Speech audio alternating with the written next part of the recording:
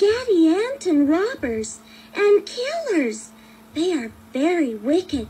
Everyone is afraid of them. You can always tell when something very important is about to happen, because the devil starts making as much trouble as he can. Gadianton's robbers are being very wicked. But look what Heavenly Father has done. See my skin? Isn't it pretty and white? Heavenly Father made my skin white. All righteous Lamanites now have a white skin. Isn't it wonderful? Oh, I look so pretty. The Nephites and the Lamanites worked together. And it's a good thing we did, because the Gadianton robbers came down to kill us. Ooh, they look terrible. They were painted red like blood.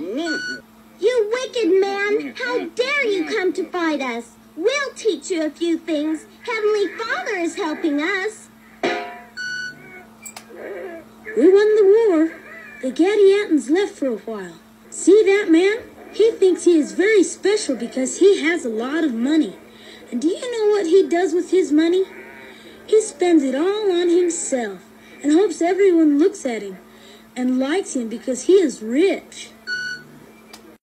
I have more money. I own homes and lands and horses and cattle and sheep and goats. They use all their money to get power, to see who is going to be king. Your Honor, that man's a thief. He stole my money.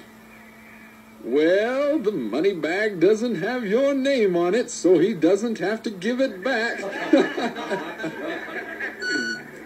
We are supposed to obey these 12 disciples because Jesus chose them to be our leaders.